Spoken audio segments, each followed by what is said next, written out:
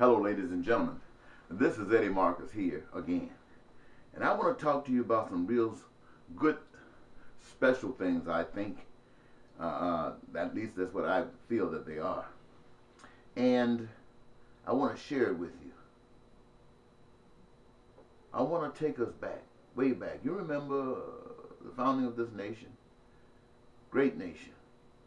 Had some strange things that come along. It wasn't strange to the people who were around at the time that it happened, but to some, to whom it didn't matter, it mattered, and it ended up here today. And I have to say to you that this message that I want to share with you speaks to those moments in time. We say that, at least we say to the rest of the world, that we are the most religious, spiritual nation on earth, that we are the ones who honor and praise the only God, the true God of all gods. And I hope that's good. Well, I hope it's true. Well, not necessarily true, but I hope that it's true about us, that at least we are real. I'm not trying to bring anybody else down, but I have a proposal that I'd like to make.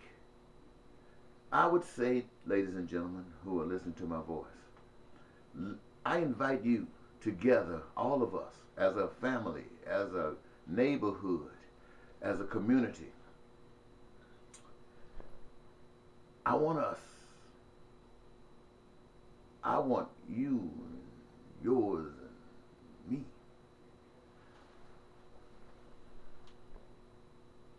to bring God's heaven down here where God's people are. I want us to do here on earth. I invite us to do it as if we are doing it in heaven. I invite us to change America. We have seen us go through ups and downs. But I, one of you, invite us, the people, to do what has never been done before. Let's manifest who we really are. Those of you who are hard-driven Christians, love God with all your heart, which means you love everybody else more than anybody else. Don't let us hold you back. Those who haven't matured that far yet, love the best you can. But understand that those who love more will not be driven. I'm talking about everybody who is responsible for supporting themselves or others, whether it's a family, friend, a wife, a spouse, whatever it is. Everybody that is responsible for supporting life, their existence, and the existence of others, have a job. And put them back to work.